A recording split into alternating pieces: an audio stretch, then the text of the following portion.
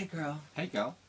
Hey guys, welcome to Poparama. My name is Ramon. I'm DJ Wanda. And we're going to give you the lowdown on pop culture through our eyes. And boy, it is pretty. First up is J. Cole. Now I read a lot of reviews of music. I like to know what's happening and what people are saying. You so do. The reviews for J. Cole, I've never read anything like this. The feedback is phenomenal. Now the thing about hip-hop, true people who love hip-hop, we speak the truth. We don't lie. And people are loving J. Cole. I have a prediction that this year is going to be the year of J. Cole. And I'm not going to talk about Beyonce. I promise. You won't talk about Beyonce, but I will. You see, the 57th Grammy Awards are just around the corner, and your usual suspects are up for nominations. Sam Smith, who's had a stellar year, Meghan Trainor, I saw that, Ed Sheeran, Taylor Swift, who I love, Coldplay, Iggy Azalea, the usual suspects that have been dominating the airwaves are all up for all the major nods, right? But there's one woman, Queen Bee, Miss Beyonce, who cannot put a frickin' foot wrong, right? Even when she's in the middle of an elevator. Ella, you know, hanging out. So this woman here, so Beyonce ties with Dolly Parton, get this, for 47 Grammy nominations. Wow. Dolly Parton, who knew, right? Because Drunken Love was nominated for the recent, off the recent album, her self-titled album, Beyonce, she's now surpassed Dolly to be the most Grammy-nominated female artist in history. Wow. That ties her 7th in line with David Foster, of course, the fabulous music producer guru. I could only see Beyonce going up the ranks. She'll be top 3 in 5 years, I predict. So do I.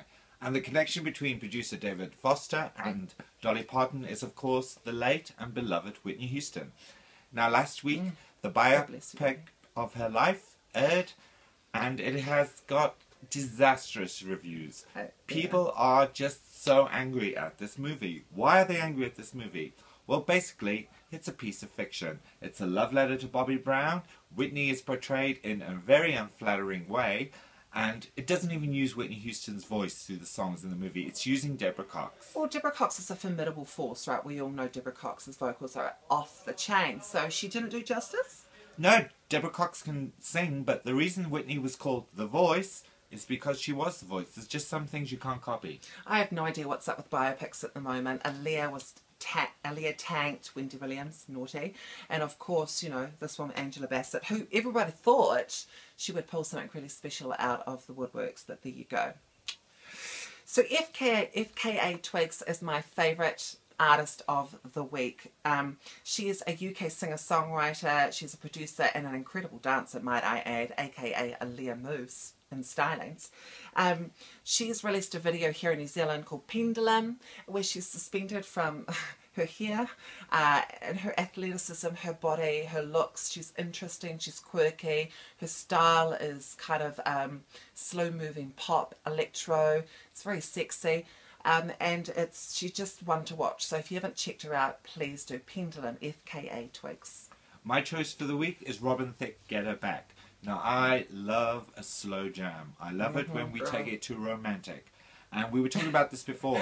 There's a general move in music and top 40 to go slower. You've got Sia, you've got John Legend, you've got the new Nicki Minaj tracks, you've got, okay, I said it, Beyonce, Partition or Drunken Love. These are much slower songs now. That's the vibe at the moment. Yeah, that's pretty cool. But, you know, Robin Thicke, slow jams, slippery, down towards the piano, into his pants, where he lets it all hang out. I mean, I don't know. I mean, if you're either a Robin Thicke fan or you're not. Slippery when wet. I just said it. Okay, that's our wrap up for Poparama. Join us next week where we can kind of do it all again. I'm Ramon. I'm Wanda. Peace. Peace.